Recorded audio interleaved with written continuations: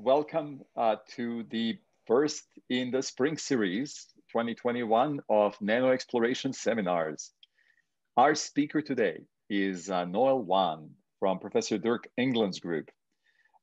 Noel will join us and actually take over in just a moment, giving the talk on large-scale integrated quantum photonics with artificial atoms.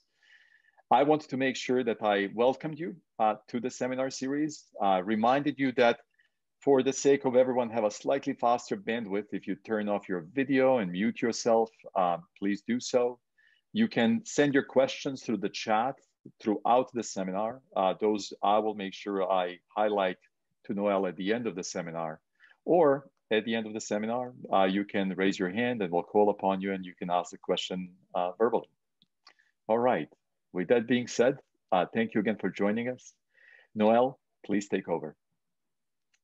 Thank you, Vladimir. Good morning, everyone. Today, I would like to tell you about the work I've been doing over the past 6 years, and in particular, how we can possibly build a large-scale quantum technology based on solid-state systems and together with some engineering principles. So recently, there's a lot of excitement about quantum computers. So quantum computer is fundamentally a new model of computation that relies on a couple of properties, in particular, massive parallelism of qubits, as well as entanglement, which is a unique correlation between qubits, and also as interference of their amplitudes to perform useful computation. As shown here, for example, is Google's quantum computer, which you may have seen in the news, which perform a computation that takes about 200 seconds on your machine. But if you were to run a supercomputer, the fastest supercomputer today, it would take about 10,000 years.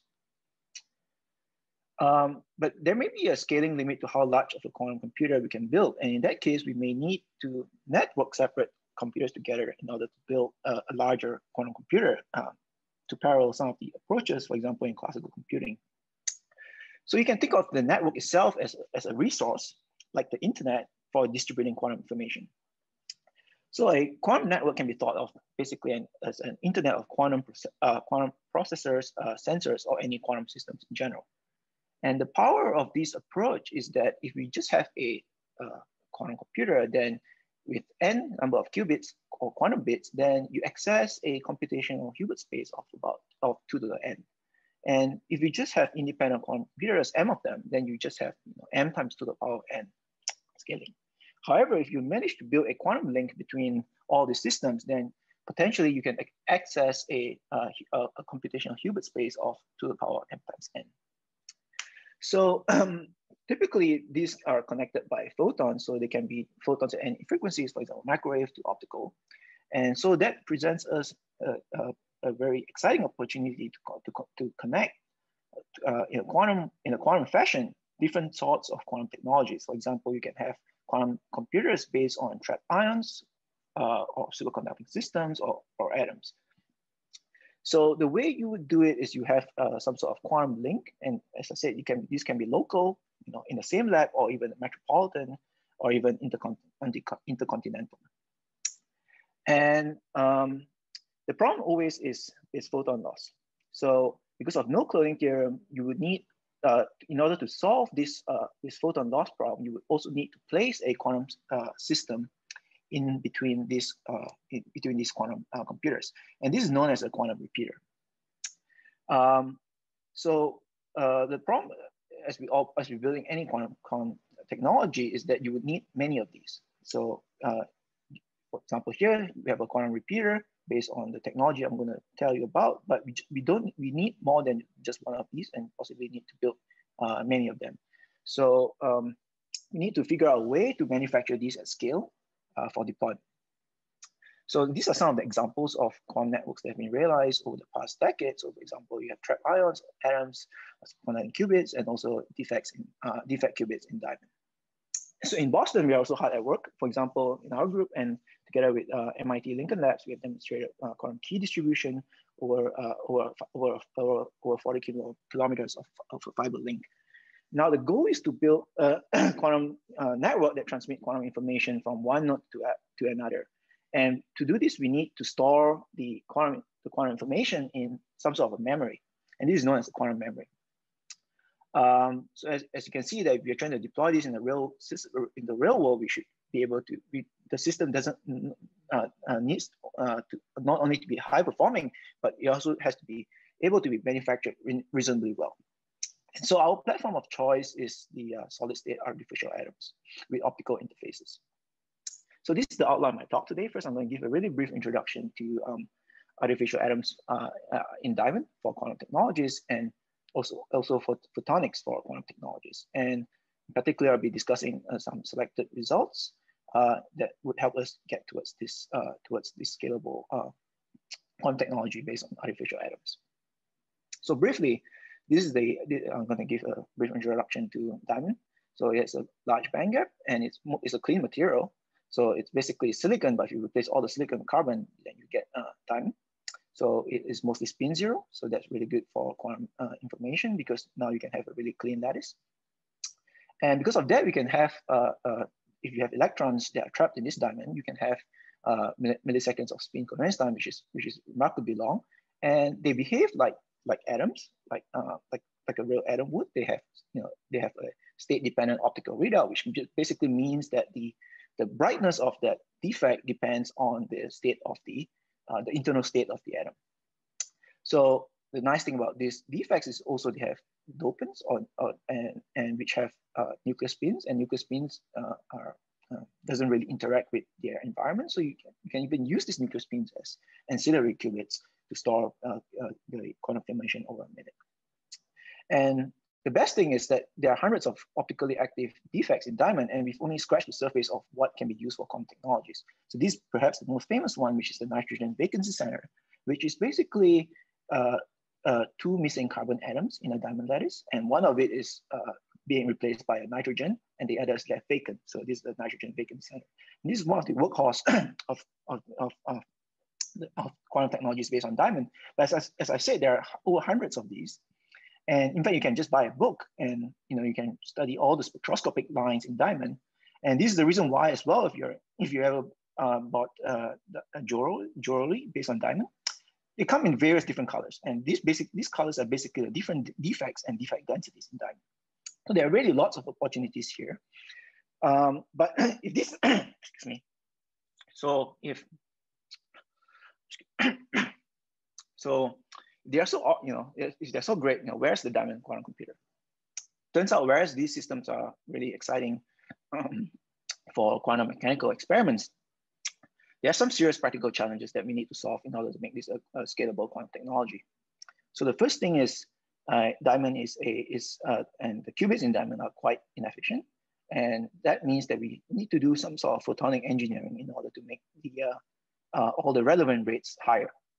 The second thing is, this is a solid state system. So you can imagine that every defect in diamond looks slightly different from one another. So yes, there's this problem of indistinguishability. So they look different from each other, and so they don't interact. So we need to also overcome this problem, which is an active area of research. And perhaps the largest challenge is that whereas we can build small systems, and we all know from engineering, that if you want to build something large out of something imperfect, then you have this P to the N scaling where where you can exponentially suppress yields in terms of the large, when you try to build a large system. So to solve this, we propose to use photonics. So the first thing that we need to realize is that solid state systems, solid state emitters itself have low internal efficiencies. So this is a spectrum of the NV center that I talked about recently, just a couple of slides ago. And you can see there's only one, there's this narrow sharp line, which is useful for quantum information, but then you also have these unwanted sideband emission that's not useful for some of the protocols that we want that uses the NV for quantum information. And this only constitutes 3% of the emission. So you can imagine that our rate really suffers when we try to build many qubit systems based on this technology. And then you have the external efficiency problem. Excuse me. Diamond is a high index material, index of fraction of 2.4, which means that most of the light emitted by the emitter is confined in the bulk material itself. So if you try to just use some high-NA optics microscope, you only collect 1 to 5% of the emitted photons. And so what people have done usually is they typically build some sort of solid immersion lens and get really fancy in their optical setup using adaptive optics, and then that brings you to 15%, which is remarkable, but still far from getting us to unity efficiencies.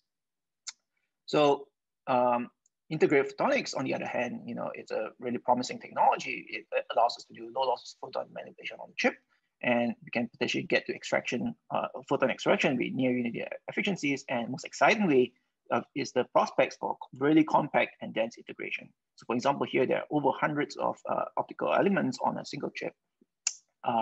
And that is really the vision here, where we're trying to build a modestly large quantum system on fully on an integrated chip. So to build this scalable system, we therefore pursue hybrid integration, and the principle is as follows. So Diamond is a great host for qubits, but it does not fulfill the diverse architectural requirements for large-scale quantum information processing. So in particular, there's the optical losses in Diamond is still high. It's orders of magnitude higher compared to state-of-the-art photonic platforms such as silicon nitride and lithium niobate. And Diamond also does not have strong optical nonlinearities or piezoelectricity. So it's mostly a passive photonic devices. So we set out with the goal to combine the best materials for quantum and classic from both quantum and classical photonics, and Diamond being the best material to date for one of the best materials to date for quantum, and aluminum nitride and silicon nitride being excellent photonic platforms in the visible. So we want to combine these technologies together. And this gives us the ability to optimize both materials separately and then heterogeneously integrate them together. So for example, here we can fabricate a photonic integrated circuit based on, in this example, aluminum nitride on the sapphire photonics, and then also separately fabricate the diamond and then the diamond nanostructure, and then integrate them after the fact. And then you get this sort of hybrid integrated photonics that has this quantum element, which is the quantum core, which is the diamond containing these artificial atoms with spins, and then you perform all your photon manipulation and routing all using a different material that is low loss and can perform active control of these photonic states. And then this allows us to shift all the technical complexities of building a monolithic system all into the more mature fabrication platform, and then use the diamond for what it's good at, which is for hosting these quantum emitters. So, but to get there, first we have to build these diamond nanostructures, and that turns out to be really challenging because diamond, as we all know, is a really hard material physically, and it also doesn't really react with chemicals. So fabrication is typically really challenging with the system. So to do that, we adopt this process called the quasi-isotropic etching, which allows us to fabricate suspended nanostructures directly in bulk diamond. So the fabrication is as follows. First, we use e-beam lithography and reactive ion etching to define the general shape of the device that we want in diamond. And then we use conformal coating in the form of atomic layer deposition in order to protect all the side walls and also the top surfaces of the device. And then we selectively remove the top surface of the coating, the conformal coating, and that leaves the sidewall protected, but the top surface is exposed. And then what we do is we do reactive ion etching, but without any bias. So basically the ions that etch the gas that etches diamond, which is oxygen, to form carbon dioxide, basically doesn't have any bias, so it reacts chemically with the diamond. And this basically does a isotropic etching along the crystal planes of the diamond. And by doing a time etch, and after removing the mask, we end up with a suspended photonic structure directly on the surface of bulk diamond. And these are the fabrication results. As you can see, various steps of fabrication and the final steps of fabrication, we end up with really nice suspended structures on the surface of bulk diamond. So we did this with 1D structures. We can make waveguides, photonic crystals, which are cavities or resonators on a nanoscopic level. But a year later, we also managed to extend this process into some sort of a planar photonics platform. So that allows us to do significantly more in terms of the types of devices we can fabricate. We can now start to think about importing some of the more mature designs, some of the more exciting designs from other platforms of photonics directly into Diamond, and also use it for cavity QED experiments and things like that. But what I really want to talk about today is the core of this chip, which is the quantum photonic, what we call the quantum photonic chiplet, and they are basically an array of waveguides in Diamond, and so this is the fabrication of this. So this is basically for example, here shown is an 8-channel chiplet, a photonic chiplet that is suspended in Diamond, and here's a 16-channel photonic chiplet in Diamond. And back to this platform, back to this image again. So what we did then is we fabricated the photonic integrated circuit in a different material, which is nitride, and we co-designed it such that it fits with this photonic chiplet that I just showed. And now we just have to find a way to integrate these two materials together. And the way but before that, I would like to talk about how we fabricate the artificial atoms in Diamond. So we also use a fabrication process based on focused ion beam. So the focused ion beam, instead of is basically like a SEM microscope, but instead of electrons, it's replaced by some other form of ions. In this case, we use silicon or germanium. And this is basically, again, like a microscope. So it's a focused beam that we shine onto the surface of Diamond, and then after annealing and a little bit of chemical treatment, we end up with under microscope with an array of qubits that look like this. So each bright spot here is a color center, a quantum emitter in Diamond, basically a qubit, and this allows us to create in some sort of regular grid with somewhat high yield array of color centers for subsequent integration. And then we align these chiplets using e-beam lithography, and after fabrication, you can see that under the microscope that you end up with these bright spots in the waveguides. And each of these bright spots again is this quantum emitter. So we successfully basically integrated these qubits into every channel of this chiplet. And this is why we like this chiplet framework, is because you can see here that for this 8-channel chiplet, each and every waveguide in this chiplet contains at least one qubit. So this can be this basically a really useful chiplet, because now if we just integrate this one by one, then we basically get to overcome the exponential scaling, the exponentially suppressed scaling of building a large system by just using these chiplets, and then for integration. Conversely, if you just look at this 16-channel chiplet, you see that not every waveguide in this chiplet contains an emitter. And this is typically the trade-off, when you try to build, a hybrid system, when you have, you would like to optimize the size of your die or your chiplet in order to maximize the yield in this heterogeneous integration process. So again, the way we integrate these quantum photonic chiplets into the photonic circuits is we use a pick and place integration. So this is literally what it does is we take a needle and we remove a chiplet one by one and populate this socket in these chiplets and in these photonic integrated circuits.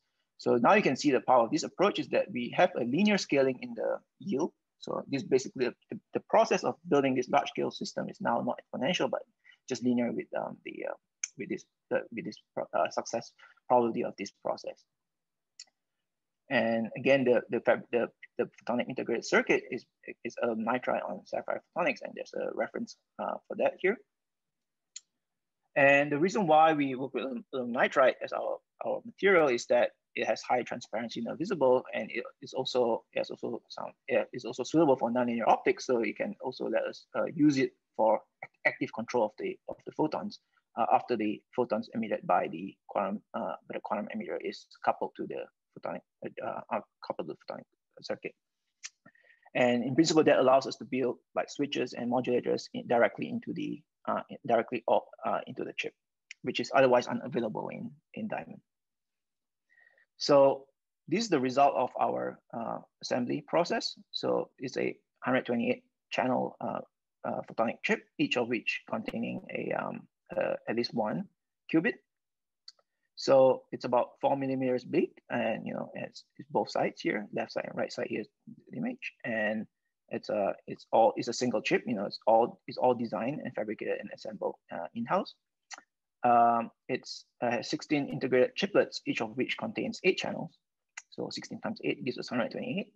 And of these 128, 88 of them are waveguide-coupled germanium vacancy centers. Is a type of quantum emitter, and 40 of them are silicon vacancy centers, another type of quantum emitter. And because it's now in a different platform, we can also use we can also access the different layers in the photonic circuits in order to build electrodes into it and enable us to control the optical transitions of these emitters. So this is the SEM image of the quantum socket and the core. So this is the aluminum nitride photonic integrated circuit, the PIC, and then there's a socket here where we can place the diamond. And so we place the diamond here with relatively good accuracy, and so shown here in blue is the diamond, and in yellow is the aluminum nitride photonic circuit. And this basically allows us to transfer the photons from the diamond emitted from the quantum emitter and diamond into the photonic integrated circuit for photon manipulation. And the way this hybrid photonics circuit works is as follows. So normally, if you just have a suspended diamond, the mode profile looks like this. It's highly confined in the high index diamond. And if you just have a photonic circuit, this is how it would look like. It's also confined in the aluminum nitride in the higher index material. And the way we make this transfer from the diamond into aluminum nitride is by tapering that, by introducing an interaction region between the diamond and the aluminum nitride. So the way this interaction is achieved is by tapering the diamond and also the aluminum nitride such that it forms a supermode that looks like this. And by going through this transition, adiabatically, we can basically transfer the light from the diamond layer up here into the aluminum nitride with over 95% coupling efficiencies in design. Experimentally, we get a little bit less. We get about 35% in experiment, but we think we know why that is. So this is the setup that we use to characterize the setup. So the system. So the whole chip is placed into a 4K cryostat, which has an objective outside the cryostat for imaging purposes. And also in it, we have a fiber that allows us to read out from the photonic circuit. So we can perform basically our experiments using either from the top or through the fiber. But because these are because these are integrated system, this is the real power of this approach is everything can be interfaced with a fiber network. So one of the measurements that we did was measuring uniquely quantum phenomena, which is photon anti-bunching. So because we are dealing with single emitters here, the photons emitted by the single emitters are emitted as single photons. So if you try to detect the statistics, if you try to measure the statistics of these photons, you would see that they emit photons one by one, and which means that if you try to measure a coincidence in two detectors, you would not see any coincidences in the detectors because the photons are emitted one by one. And indeed, that's what we see. So the photons that are coupled from the emitter through the waveguide and into the fiber, and then onto the detectors, all have these statistics where the photons have this so-called anti-bunching behavior, where they emit where the statistics are basically one by one photon emission. And we see that across all channels, whether it's germanium vacancy or silicon vacancy centers. So this basically verifies that the light that we're getting off chip is quantum in nature. So this is the summary of the statistics. So basically, this value here below 0. Anything that is below 0.5 tells us that we are dealing with a single emitter. So basically, in all 128 channels, we have this quantum statistics of anti-bunching in all channels. We can do some integrated quantum photonics experiment. For example, we can send light through the fiber and also detect the emitted photons through the fiber, and do spectroscopy. And so there's no any free space optics involved. Everything's on chip, and we can basically do, again, we can do spectroscopy and verify and measure the line widths and measurements like that, all with a fiber. And this is really useful as an all fiber spectroscopic tool, because if you're trying to build, many of these systems and deploy them in many different repeater stations, then you want everything to be utilizing the fiber network, existing fiber networks, and fiber optic based technologies. We can also measure the photon fluorescence directly on the chip and with high signal to noise ratio. And we can also see photon interference effect, where if we send a photon through the emitter, when we send a laser through the emitter, we see that the transmission of the laser is extinguished when it passes through the emitter. So it's basically like a single atom switch that controls whether or not a laser passes through the waveguide. So that's also really exciting. But perhaps the most important metric here is that if we just take a look at the coherence properties of these photons emitted by these emitters, we see that they are all close to the lifetime limit. So what the lifetime limit is basically the radiative lifetime of the emitter. So that gives you in a Fourier transform relation, that gives you a limit on what kind of bandwidth of a photon that you can get from this emitter. So typically, if you have noise in your system, for example, due to nanofabrication or stray fields in the such as electric fields or magnetic fields, that causes wandering of the frequency of the emitter, and that basically dephases the photons. So the temporal shape of the temporal properties of the photons are typically degraded in nanostructures, and in but here we see that we recover this so-called lifetime limit in all of these systems. So this is really exciting, because we are, after doing significant nanofabrication and also hybrid integration, we maintain the quantum coherence of the photons emitted by the system. And because it's now we have like a 3D cross section, we can start to put electrodes in the system. So we can put basically different layers of electrodes, gold here, for example, and this allows, by applying voltage, this allows us to basically bend the diamond. And because when you bend the diamond, you're basically distorting the lattice of the defect, near the defect, and that basically causes the shape of that basically causes the transition of the optical transition of the system to shift. And indeed, by stripping the voltage, we can see that the emitted frequency shifts correspondingly. And that allows us to basically tune the emission of the photons by some tens of gigahertz. And what we did with that is if we just take a look at different emitters, in different waveguides, we can see that because as I said, the solid state systems are slightly different from one another. They all emit at slightly different frequencies or wavelength. But by applying voltage, we can selectively align any pair of these three emitters together at distinct voltages. And this basically sets the stage for us to do some sort of photon interference between these emitters, which is a resource for generating remote entanglement between these emitters. With that, I would like to end with a summary and outlook for this platform. So first, we've demonstrated a versatile technology platform for diamond photonics, allowing it to fabricate various structures in diamond, nanostructures in diamond. And then we managed to achieve this large-scale integration of quantum diamond chiplets with photonics, which now allows us to build relatively large quantum systems based on this technology platform. And really, the next challenge ahead is to really coherently connect all these channels together in a quantum way, so that we can use the power of quantum mechanics for this quantum speedups in this and quantum security in this network and computing protocols.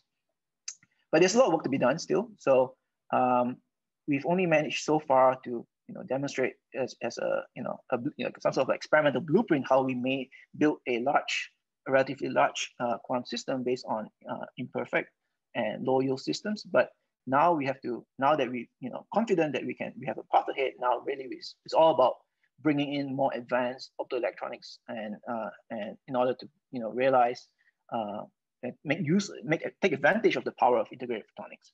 So for example, integration of modulator switches and detectors in the photon detectors would be crucial as in the next step of this technology towards building a integrated quantum computing and scalable quantum computing architecture. So with that, I'd like to acknowledge my advisor, Professor Dirk England, and our collaborators at Sandia National Labs that has this tool that allows us to build this focused ion beam of quantum emitters and various funding agencies. And in particular, in the lab, I'd like to thank my co-author, Songju Liu and Sarah Mouredin, and also various other people who contributed to this project. I'd like to thank you for your attention, and I'm open to take questions. Well, thank you so much. This was a very inspiring talk. It is remarkable what we now can do thanks to the talents of people like you in patterning, forming diamond waveguides, and then actually imprinting on it optical nanostructures, hence allowing us to think about diamond optics.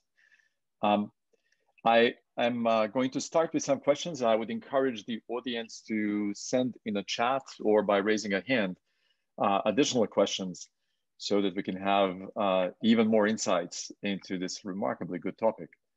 I guess let me start with just the technique of patterning diamond itself, which I'm very impressed in the way that you're able to clearly do the etching, then by providing some sapphire aluminum oxide, be able to selectively choose how to do isotropic or non-isotropic etching. How does the defect on the edges of the waveguide affect the performance of what you're observing? Is the edge of the waveguide providing you additional interference with your quantum signals? Or certainly it will provide some amount of roughness that might diminish your optical transmission, but I guess more importantly, does it interfere in any way with the observation of your resonance responses that you're hoping for? Yes, thanks for the really excellent question. So yes, so this is a very active area of topic where people are investigating the effects of nano fabrication on the properties of the emitter itself. So as we're all aware, like surface roughness and edge and sidewall roughness, things like that, obviously affects the optical properties of the device. However, there are also potential traps for charges and deleterious defects in diamond where they can cause dephasing of the emitters. So basically, there are little current sources basically that causes magnetic fields and also stark shifts in the emission of the emitter itself. So these are things that are going to shift the frequency of the emitter or long scale or fast time scale. So these things really affect the properties of the emitters. So I do not have much insight to offer other than the fact that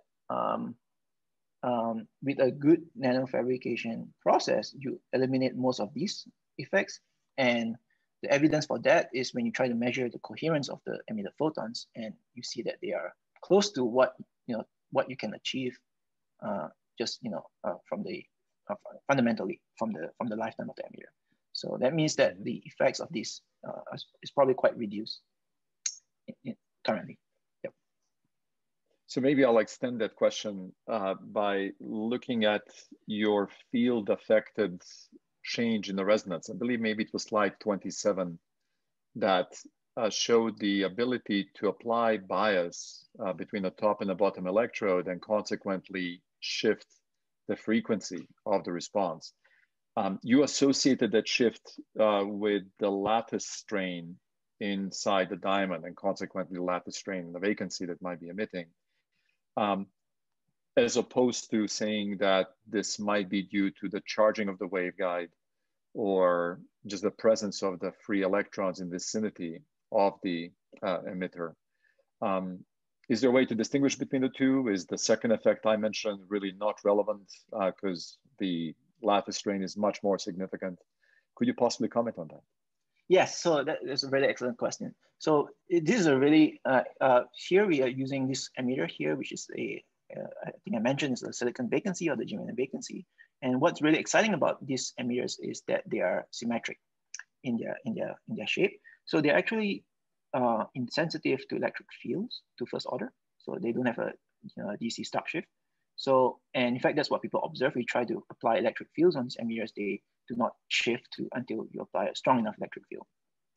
And so here is basically it's basically like a diamond MEMS here. It's like a microelectrical structure that here's a capacitive structure that allows us to basically deflect the diamond. And that's what we attribute to this is called strain tuning, I guess, of the emitter. So this is likely the most dominant effect in the shift of this frequency here that we observe. But yeah, that's a really good question, I think.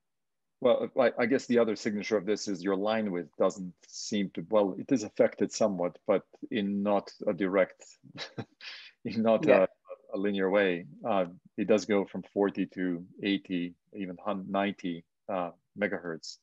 Yeah. So, which I guess you're still associating though with the distortion of the lattice as opposed to with presence of charges in the vicinity. Exactly. And let me see if I have a slide for that. So yes, so here we see we just apply different voltage and we monitor the frequency of the emitter over a long time scale. We can see that yes, they move around, but within a short time scale, they're actually still lifetime limited. So so this is probably due to the common drift in the system, and you can see that as you apply larger, then this drift becomes of the emitter's center frequency tend to become larger, and this is probably due to the fact that now, as I mentioned, that these are symmetric emitters, so that they are quite insensitive to first order perturbations in the system. And by applying large enough strain, you're breaking that symmetry. And so that's why you probably see more shifting in the frequency sometimes. But yeah, but the fact remains that the center frequency itself shifts with the strongly shifts with the applied bias. Excellent. I understand there are a few questions in the chat. Unfortunately, I cannot see the questions. So I would ask the participants that do have questions to possibly raise your hand and I will call upon you and you can verbally ask it. My apologies for that, for the technical glitch of me not seeing the actual chat questions. Great, Noel, great presentation. Thank you, very educational. Can I ask you how the etching is done? Do you guys use like lithography or any specific methodologies? Yes, so let me see. So which type are you interested in? So we use standard processing tools like ICP RIE to etch the mask and the diamond itself. And then we use, for the coating of the sidewalls, we use atomic layer deposition. And in terms of metrology, mostly just scanning electron microscopy of the devices. Got it. May I ask a second question? And that is, I noticed you use gold plating for some of these. Is there gold plating? Yes. So yes, I do not have a slide for the fabrication of the electrodes. Yes, they are gold, and we did it via liftoff, not. I just want to understand the reason you're using gold. It's the material, it's the emitting power from the gold as a material? No, we just wanted a conductor, and gold is one of the one of the easiest things to from a conductor. Yeah. So thank you very much. Okay, great. Is there any stiction issues between gold and diamond as you deposited? I assume you need an interstitial layer of some sort. Oh yes, we use titanium as an adhesion layer. Yeah. The time is running out, but let's just call upon Dimitri. I understand, Dimitri, you might also have a question. Oh, yes, thank you. Thank you for a great talk, Noel. And my question is that related to the inhomogeneity sort of challenge you mentioned at the beginning. So how similar are these qubit emitters to each other? And what is a figure of merit, or is there a single figure of merit to sort of evaluate quantitatively this inhomogeneity? Thank you. Thanks for the great question. So, as I've shown here, it's like even though each of these emitters are, they have really good coherence properties, but the center frequency of these emitters are not quite homogeneous. And if I remember correctly, the numbers are on the order of 50 to 100 gigahertz. So they are all narrow, tens of megahertz, but their distribution of the center frequency is over 50 to 100 gigahertz. And this problem usually gets worse in nanostructures because now you have, built-in lattice strain and things like that, and due to fabrication as well, that causes the shift of the center frequency. And that's why it's really important to implement an integrated solution to, once you integrate these emitters into the circuits, you also need an integrated solution to controlling them. So, so here, for example, we've shown that we can shift the frequency by tens of gigahertz as well to compensate for this inhomogeneities.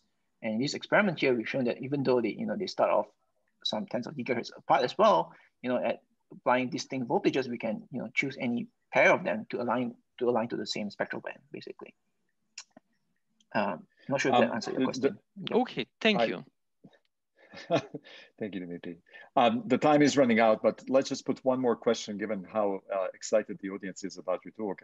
If you could just call upon Daniel.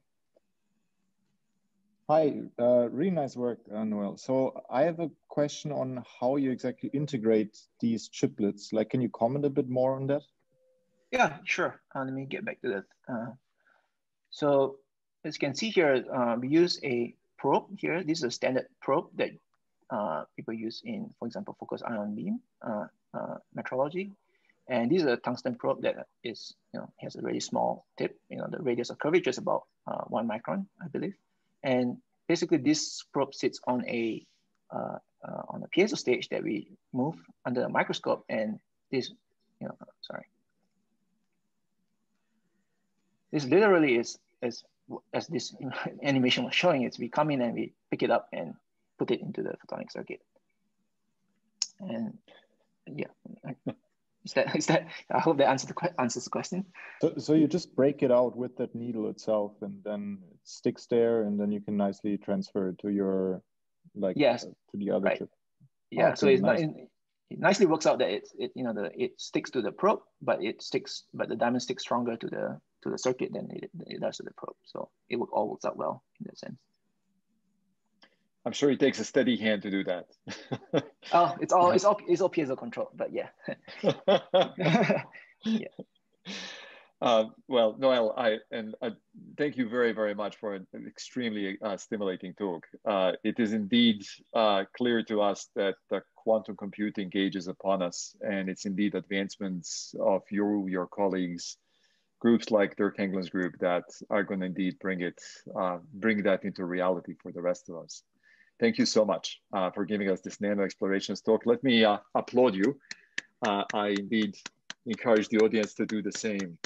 And as we are thanking Noel, I will also just announce the next talk. The next Nano Explorations will happen in 2 weeks from now, on February 16th. Our speaker is James McRae, a mechanical engineering PhD candidate. And the topic of his talk will be silicate-based composites as heterogeneous integration packaging material for extreme environments. So I do hope you can join us in a couple of weeks and get another amazing talk by our students. Noel, congratulations on finishing your PhD last week. And I wish you all the best in your next set of great adventures. Thank you. Thank you for joining us today. Thank you, my pleasure. Bye. All the best to all. Take care.